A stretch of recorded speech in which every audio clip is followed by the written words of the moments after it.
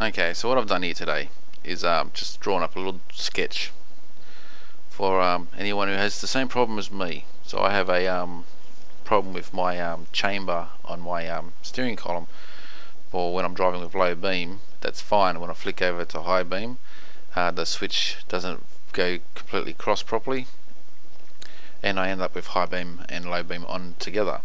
Now if I tap the chamber a little bit more forward, the low beam will then cut off and the high beam will come on. And the sketch here, we can just ignore where I've got battery there for 12 volt. I just needed to draw the diagram like that so the sketch would work. So what you got your low beam coming in and your high beam coming in. That's your standard 3-pin plug that you put into the back of the halogen bulb. I'll tell you now, this is for halogen setups only, not for HID. HID has its own little setup. And so what I'm going to do here is to overcome my problem is to when I put low beam on, that would then low beam will then come through on the connection 30 there, and you can see that the relay is not tripped, so the connection is directly through. That comes through and my low beam will be on. I'll put a relay on both sides of the car, and so when I put my high beam on, as soon as there's power going through this circuit here, the relay trips over. 87, we're not going to connect to anything. That's just, we want it that way. So now that we've got high beam on, there is no possible way the low beam side of the halogen bulb is going to get power. This mechanism in the middle here is just a power circuit that trips the relay. Basically, that's all it is. So when your high beam's off, the relay flicks back over, your low beam's working, high beam on, trips back over, only high beam.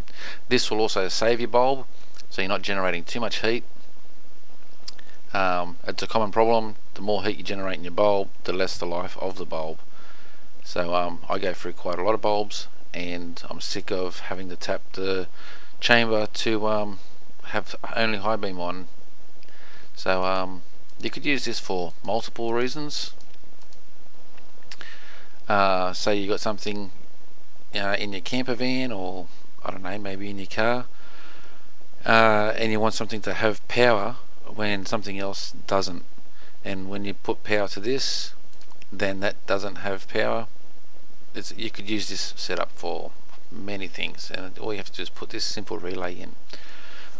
Again, low beam main line coming into the relay, high beam main line coming into the relay, and all I'm doing is just